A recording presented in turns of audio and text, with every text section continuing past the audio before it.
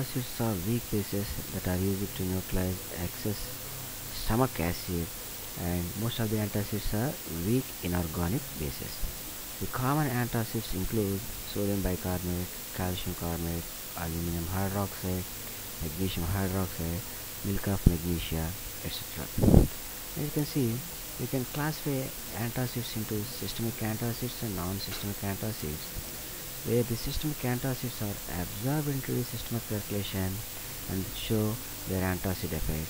But these are not quite widely used because of having a systemic alkalosis effect. The non-systemic antacids are non-absorbable and neutralize the gastric acid locally, and the common non-systemic antacids are magnesium, aluminum, and calcium containing antacids. I can see the ideal antacid should not be absorbable for systemic alkalosis and should not liberate carbon dioxide, and it should not be a laxative or cause constipation, and should probably inhibit pepsin, inexpensive, and it should buffer in the pH range of 4.6. So the various antacids we use may have one or the other side effects.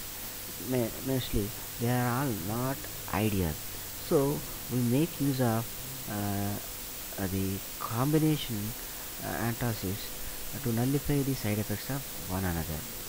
Here, if you see, the sodium bicarbonate may cause metabolic alkalosis, like the calcium salts may cause constipation and kidney stones.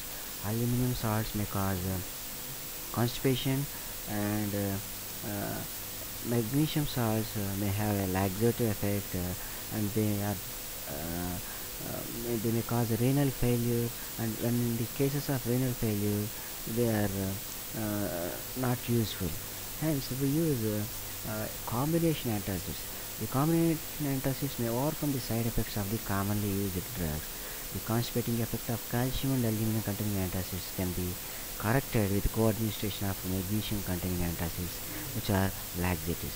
And apart from the above combinations, or along with those above combinations, we use some antiflatulents like simethicone and dimethicone, and some alginates, which are used to prevent the acid movements into the esophagus, and they may reduce esophageal ulcers also.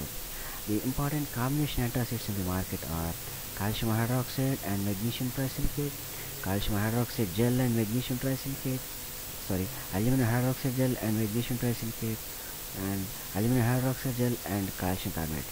So these combinations may contain dimethicone and simethicone, and they are alginates as antiflatulents. We can see sodium benzoate like substances as preservatives, and some sweetening agents like saccharins will also be a ingredient in those formulations. So I can conclude here that combination antacids show the same antacid effect as that of individual antacids because of their summative doses, and overcome or nullify the side effects of the individual drugs. And these are useful in the form of, mostly they are used in the form of tablets and suspensions. Thank you very much.